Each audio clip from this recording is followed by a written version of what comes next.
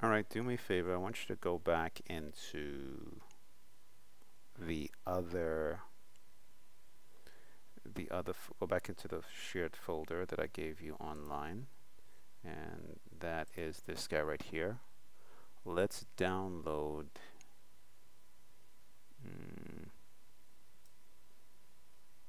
no, in fact, we don't have to download it. This is what I want you to do in this example, and that way you can see it right away. I'm going to type in from here. If I grab all of this data right here, I'm going to click here on copy, click here, and let's do a paste right there.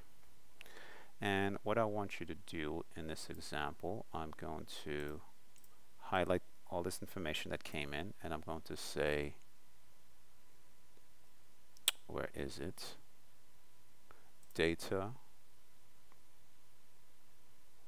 and I want to remove duplicates. I think I can't see it because this is the data tools right here, because this is somewhat minimum, it's not maximized. If I see if I bring this up right here, there it goes, remove duplicate. If I go back and shrink it, it's this guy right here. Oh, there it goes, remove duplicate. Let's hit OK. So remove the duplicates for me, and what I want you to do is, so we can just see it in a nice way, I'm going to go to sort, and I'm going to say sort smallest to largest. Okay, and I'm going to just give this a name. I say 1 stands for Lexus, this stands for Range Rover, let's say here Camry, and Audi. I hope I'm spelling that right. I think I'm spelling that wrong.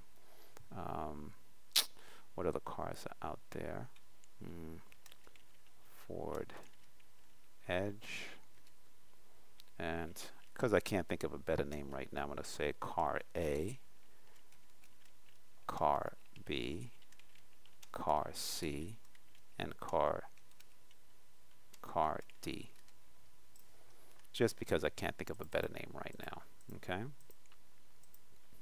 and I'll put here ID and code, and let's name this sheet cars. This contains our car list.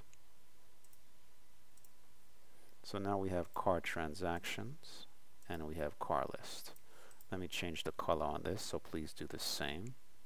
I'm going to change this color into a version of green here, and change this tab right here to a version of blue there.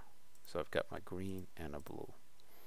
So right now I have 2 sheets, car transaction and cars. Okay, I'm going to click, and we'll focus on the next example using this in a second.